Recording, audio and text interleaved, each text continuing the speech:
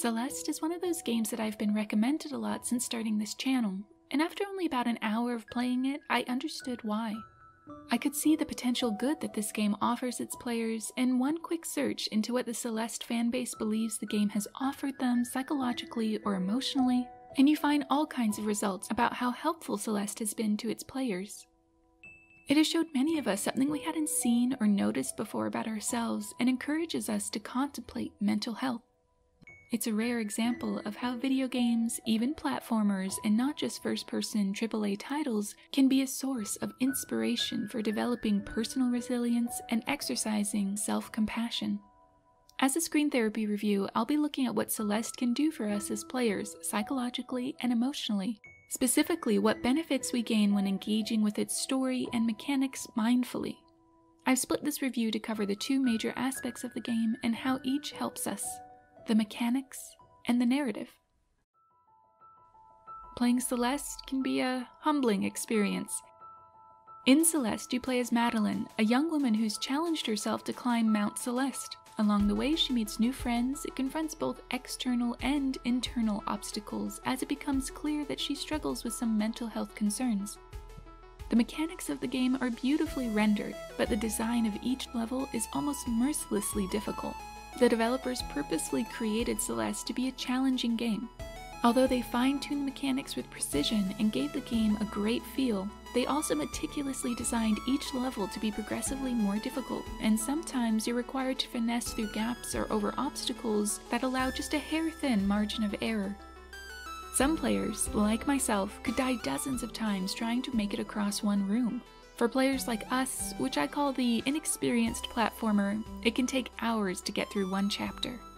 Even with this level of difficulty, players have shared their surprise that even though it's such a difficult game, it still inspires a sense of zen-like flow for them and can be genuinely enjoyable. Through its masterfully orchestrated combination of music, mechanical feel, and fail-friendly language, Celeste accomplishes a strange but exciting new type of flow for the majority of its players. The idea of flow has been talked about a lot in the circle of game essayists. But just in case you don't know already, flow describes the optimal experience for completing a goal. The perfect meeting between personal skill and task requirements. If the tasks in games or in real life are consistently too easy for our skills, we get bored and the activity is no longer intrinsically motivating or interesting, and will most likely abandon the activity because it doesn't offer us any sense of meaningful mastery or growth. This means a game that puts us in this area is too simple or we're too experienced for it. If the tasks in the games are too difficult for our skill level, we enter this kind of zone of frustration. Here, our skills are being tested. Although we're playing a game, we're not exactly relaxed because we're being challenged.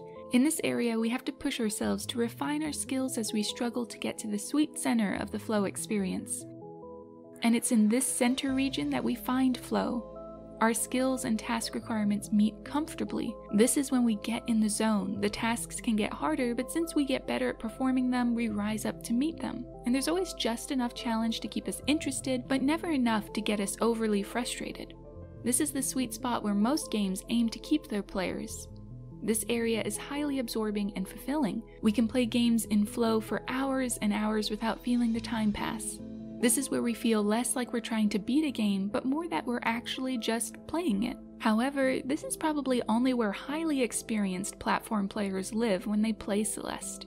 Our experiences of playing Celeste could vary greatly based on our skill level and based on whether or not we use the assist mode. For the average platform player, you might find yourself around here when playing. Just out of reach from flow, so the challenge is a bit uncomfortable, but flow is so close to your abilities you're enticed to keep struggling and growing until you get it. And for the inexperienced platformer like myself, unfortunately I found myself here, just near the rage quit zone.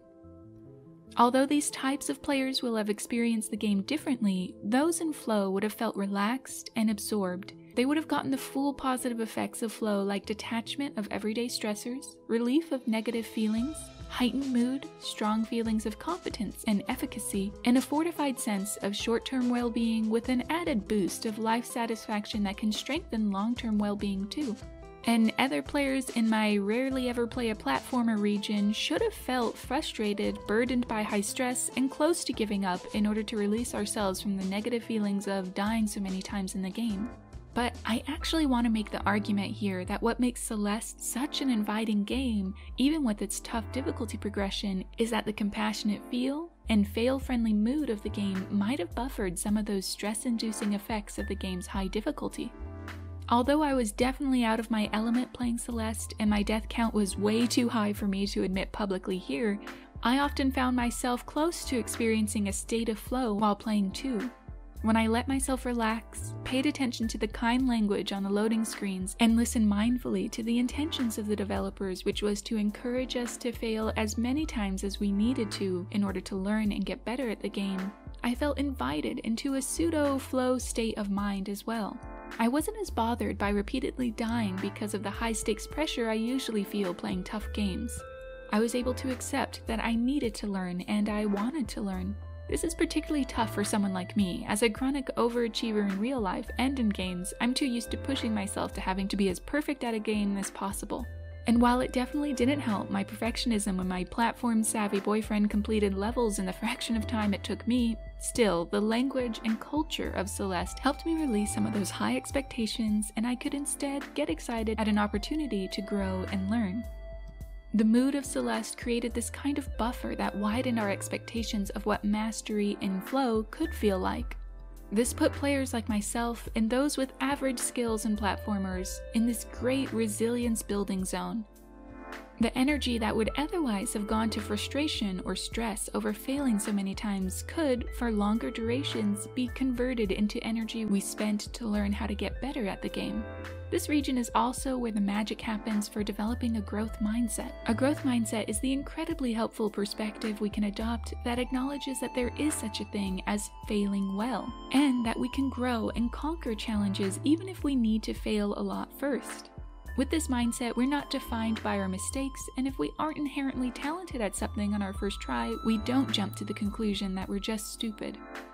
A fixed mindset is believing, despite the evidence, that we can't change or adapt, and that we were born with our talents as they are and will die with them just the same too. We, like Madeline, discover through our gameplay our own growth mindset and that we are capable of learning and growing through adversity. This resilience building zone might be the experience that the developers were aiming for all along. If you're familiar with this story and its themes of resilience and overcoming difficult obstacles, you'll see the parallels here between what the player feels and what Madeline must feel, which I'll touch on shortly. But my last point on the topic of mechanics is, of course, the highly discussed assist mode that players can turn on if the game's default difficulty makes it inaccessible to them. This assist mode is not only a great accommodation for players who need it, players who are often overlooked in game development, but very useful for players who are looking to simply tailor their experience and bring themselves into a flow state. Players who tweak the game difficulty to bring down their stress levels and save them some energy can go from frustration into enjoying all the benefits of flow. In my opinion, this is not a loss. Usually decreasing difficulty in games can lead to embarrassment, shame, or the nagging feeling that we're not truly playing the game right. I would like to propose the perspective that those using assist mode are simply tuning what benefits they want from the game and aren't necessarily experiencing anything less. Players could be bringing themselves down from the rage quit area to the resilience building area that the developers might have wanted for us, or if they've had a hard day and they just don't have the energy to challenge themselves but still want to enjoy the world of Celeste, they could be bringing themselves from the kind of tough resilience building area to the very friendly flow area. The only way a player could miss out on any benefits from gameplay is if they were to try to force themselves to play while their skill levels keep them in the rage quit area, where they're adding unhelpful proportions of stress onto their shoulders and will most likely abandon the game, or if they oversimplify gameplay into the boring region. But I think most players will only tweak as much as they need to either make the game playable or to get into that flow state. They wouldn't purposely make the game too boring for themselves. Assist mode is a great option for players with limited time or energy and aren't able to spend several hours learning to perfect their platforming skills. Those who need or simply like to use assist mode are just selecting a different kind of experience for different benefits. All players in the end should feel free to play without external or internal judgment as they want to, so that they can access the enlightening and comforting story of Celeste. The story of Celeste is incredibly helpful. Although the gameplay has been fine-tuned to deliver many layers of benefits for its players, it's really only given its depth and importance by the story we helped Madeline act out. As we help Madeline up Mount Celeste, we learn from her talks with new friends that she's battling anxiety and other mental health concerns. Eventually, we even come across a new character called Part of Me, who looks like a spookier version of Madeline. Some players have called this Madeline's dark side because this entity is a part of her and does exhibit some hurtful behavior towards her and others. We see the part of Madeline undermine her determination to reach the peak, engage in negative self-talk, and she even lashes out at Mr. Ishido. This can remind us of our own habits when we're feeling mentally or emotionally unwell. We, like this part of Madeline, might have bad habits of putting ourselves or others down because we're in pain or we're scared. Eventually, we see Madeline reach the conclusion that she needs to abandon this part of her. When she tries to calmly make this decision to ignore and leave this side of her, the darker side of Madeline fights back and sends her back on her progress. This might be analogous of those experiences some of us have had where we try to ignore our mental health needs or pretend trauma or other negative emotions don't exist. We might try to convince ourselves that if we don't look at or engage with our darker halves, that they'll just go away. But these negative feelings often force their way into our lives, sparking unhealthy behavior until we commit to a journey to process them. And this is what Madeline learns. She learns she can't simply cut off parts of her that are hurting. She learns that her dark side is acting out of fear and pain, and that the answer isn't abandonment, but the opposite. Madeline has to make amends with this hurt and skittish part of herself, and they must work together to become stronger than before to overcome future obstacles on their ascent up the mountain and towards self-actualization. This is a beautiful metaphor for recognizing that our negative feelings, moods, and habits aren't things that just need to be pushed down or to the back of our minds, and they don't need our negative judgment either. We learn from Madeline's story that we also need to calmly and kindly make friends with ourselves, remove negative self-appraisal, and we might need to regain some of our own trust. It might not be easy, but if we work with ourselves, look at our darker sides with open and compassionate eyes, we can also tap into some of our own hidden strengths. The way Celeste was written, the writers made talk about mental health upfront and clear.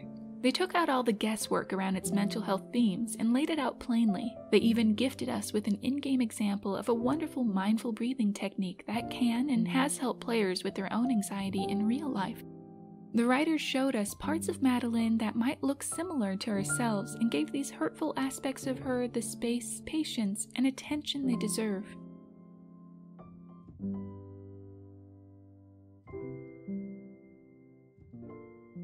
This story offers us the benefits of eudaimonic storytelling.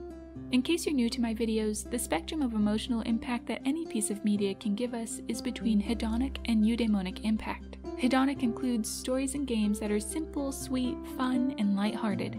They can help us relax and recover from stress. Eudaimonic stories usually elicit complex and mixed emotions. They can be tragic or thrilling stories with serious, meaningful themes. And we can actually gain psychological growth from eudaimonic titles too. Neither type of game is better for us than the other. They simply offer different benefits. Celeste is definitely on the eudaimonic side of the spectrum, but closer to the middle because of its hedonic game mechanics and the overall uplifting and accessible message of the story. From Celeste, we can get a great mixture of benefits, but I really want to cover the elements of Madeline's journey that can actually help us on our own journeys towards eudaimonic well-being. The school of thought is that there are two types of well-being. Hedonic well-being is all about feeling good, cleansing negative feelings, maximizing fun and enjoyment. But the idea of eudaimonic well-being allows the understanding that mixed emotions can lead to more profound well-being, which is characterized by personal growth and meaningfulness. Madeline's story is all about fighting to achieve most of the elements of well-being that psychologists have listed out, such as mastery, which is successfully mastering challenges in life, like reaching the mountain peak of Celeste. Personal growth, which is the understanding that we can grow and develop as a person. Self-acceptance, which is the understanding that even if we make mistakes, we can still love ourselves. Positive interpersonal relationships, like making new friends on our journey. And autonomy, our goal to experience self-actualization and inner freedom, which is waiting for Madeline at the peak of Celeste. So let's put it all together. The reason the story and the gameplay of Celeste feels so good and helps us so much is because we, as Madeline, are pushing ourselves through incredibly tough obstacles. The gameplay mechanics guide players through a mirrored ascent with Madeline. We work hard to get her to where she needs to be and feel like a part of her story. With her, we're learning more about our anxieties or depressive symptoms. We're learning a bit about how to process them. We're meditating on the importance of relationships and friendships, not only with others, but with ourselves. And we're walking Madeline through the steps to accept herself and to achieve the personal growth she needs. By playing Celeste mindfully, we're embarking on our own climbs to appreciate the importance of self-compassion, self-acceptance, and the mindset that we can overcome our struggles if we work with ourselves. And that we should anticipate and budget for setbacks or mistakes in our journeys for self-growth. Just as we need to fail a lot at getting good at playing this game, we need to armor ourselves with the understanding that we'll make lots of mistakes and have a lot of difficult days on our own mental health journeys too. I highly recommend Celeste to anyone who might need a little practice in failing well, withholding negative judgment, building resilience, and embracing those prickly, scared parts of ourselves with compassion and acceptance. Thank you for watching. I recently collaborated with fellow essayist Zalty Boy and a great team of others in our video How Games Teach Us Empathy. I really recommend checking it out. If you'd like to see more about games, movies, and well-being, please subscribe and leave any suggestions in the comments below. Thank you, and as always, happy playing!